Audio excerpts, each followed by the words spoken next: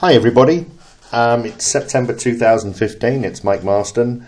What I'm going to run through today is the improved application tool. There is no installation required, there are no licenses, it's the easy IO way, as you're all getting used to now.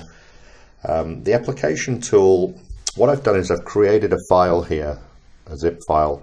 It's called APPTool 1.6 with test apps. That will all become apparent in a moment. I've also created a folder called CPT use with APPTool.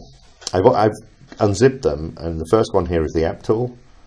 All you do is go to the APPTool, probably run it as administrator mode, run as administrator, in it goes.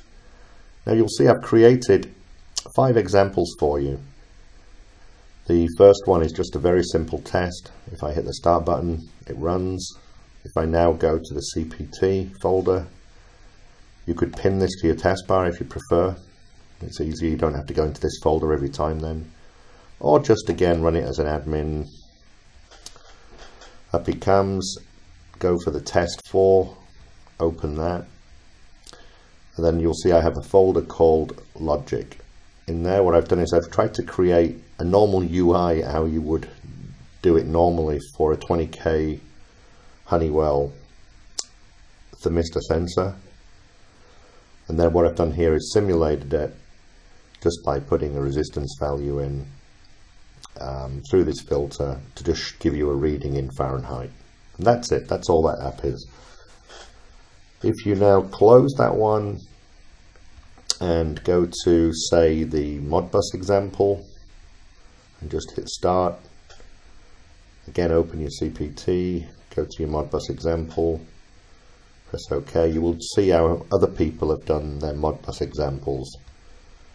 So there's your device, that's the service, and then inside you've got devices and you've got registers. So that's that one. The next 2 are fully documented, and they're what we call our reference apps. So if you go to our chiller sequence app and you hit start, and now open CPT and go to chiller sequence, you will see we have a very detailed application that can be modified.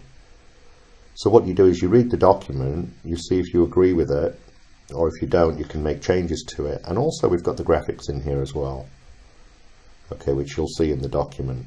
You can't do much with the graphics with the offline tool. You could modify them, but you wouldn't be able to see them running. You need a controller to do that.